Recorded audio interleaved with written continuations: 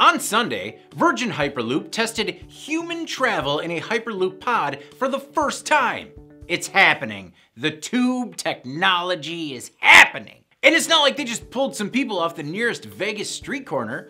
Virgin Hyperloop co-founder and CTO Josh Giegel and Sara Luchian, director of passenger experience, became the first people in the world to ride in Hyperloop's newly unveiled XP2 vehicle, also known as the Pegasus pod.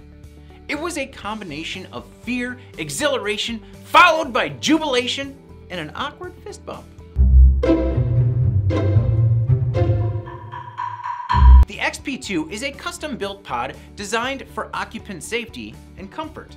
The production vehicle will seat up to 28 passengers, but for the test, they rode in a two-seater. During the test, the pod only reached 100 miles per hour. While it plans to achieve speeds up to 600 miles per hour, the company says its 500-meter DevLoop test track in Las Vegas is too short to reach top speeds.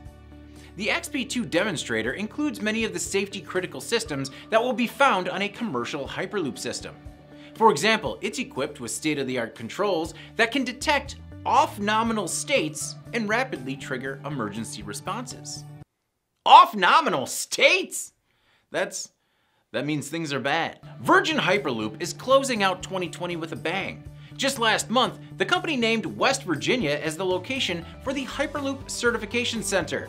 The HCC will be a 6-mile, $500 million test facility, though, according to CNN, the company is still trying to raise funds for the endeavor. While the company hopes to see Hyperloop by the end of the decade, the test this weekend caused Giegel to reflect on the company's start just 6 years ago in a garage. We wanted to, quote, transform the way people move. This weekend, they took a giant leap toward that ultimate dream.